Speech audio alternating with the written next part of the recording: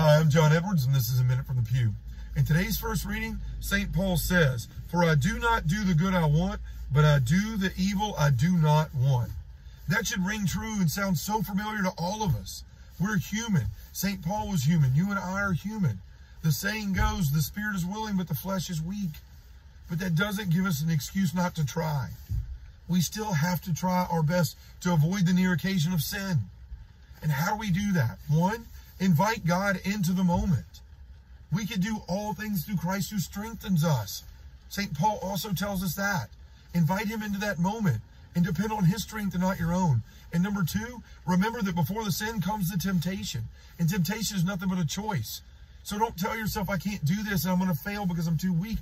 Remember that God is with you and you can do all things through him who strengthens you. My brothers and sisters, remember temptation is a choice. Deny your flesh. Listen to God. Thanks for your time. God bless.